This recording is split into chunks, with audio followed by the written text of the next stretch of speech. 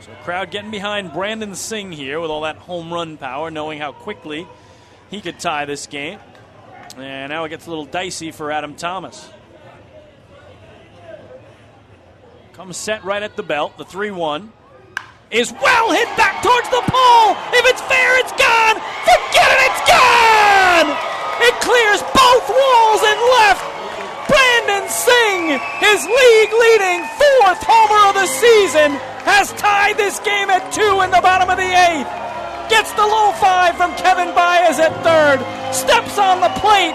Ryan Garko with a fist slap. A monstrous solo homer for Brandon Singh. And we are all even 2-2 in the last of the 8th. So Ortiz at second, Navarrete at first, and here's Luke Ford. 1 for 3 tonight. Puts it in the air to deep right center field. That's going to split the outfielders and go all the way to the wall. Wilberto Ortiz will score.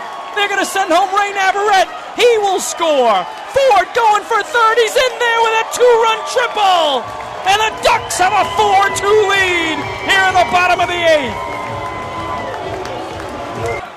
2-out payoff pitch with the bases full for the Revs coming to James Shanks from John Meloan. Here it is. Called strike 3. Got him looking.